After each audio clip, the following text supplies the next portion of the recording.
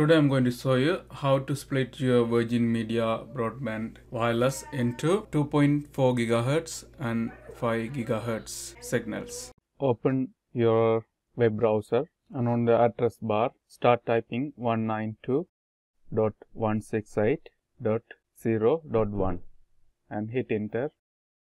So it will ask for your password. You can find underneath your wireless router. Enter the password and hit next. It will take some time to load your home page.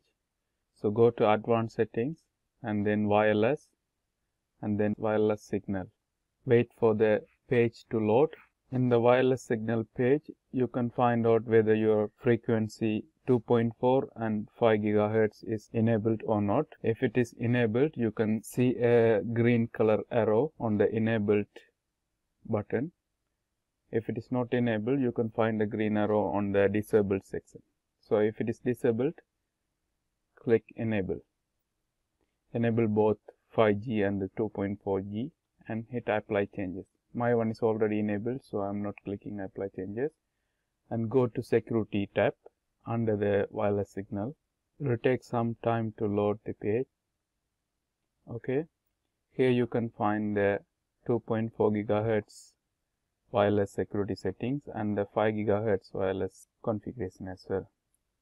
So here you can find that the SSID name for both the 5 GHz and 2.4 GHz are the same. So if you want to split it to two different versions, you have to give unique names. So I'm going to change the name into _2G and _5G after the default name. So we can easily identify which one is 5G and which one is 2.4G. So in the 2.4 GHz, I'm typing _2G.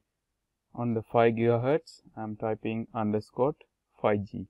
And scroll down to the bottom page and under the add device area, wireless radio, choose both 2.4 GHz and 5 GHz and hit apply changes. Okay, now what's happening is you are changing your wireless SSID name. The system I am recording this video also connected to the same SSID which I just changed. So going to disconnect from the modem. So we have to connect it again. While connecting the new one, I'm going to check on my mobile whether we have two wireless SSID names available or not. I mean the 2.4 GHz and the 5 GHz is separated or not. Okay, here we can see both are separated and we can connect individually. Okay, now I'm going to move to the PC and connect it again with the new name. Now you can see the wireless on this computer is disconnected. Let's connect with the new SSID. So we can see the 5G there. I'm going to connect with the 5G and the password is remains same as before. The password for 5G and 2.4G is same and I didn't change anything, so it will be the default password as before.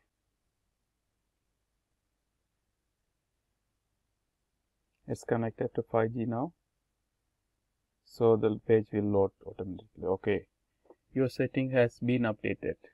Okay, so it's automatically logs out since we changed the SSID. So I'm going to log in again to check the settings. Okay, under the Hub 3.0 status overview, we can see the wireless on 2.4 and 5. Let's check the wireless signal.